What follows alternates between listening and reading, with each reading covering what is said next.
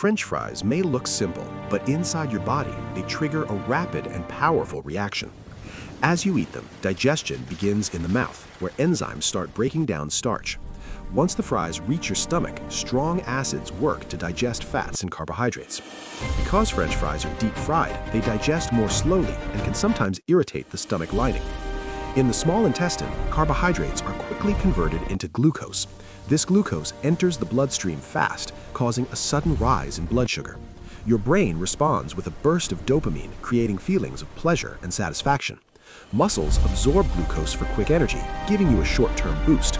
But this spike doesn't last. Insulin is released to lower blood sugar, often leading to a sudden energy drop and renewed hunger.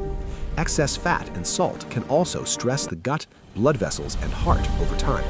French fries offer fast energy and comfort, but their effects are brief. Understanding this process helps you enjoy them in moderation.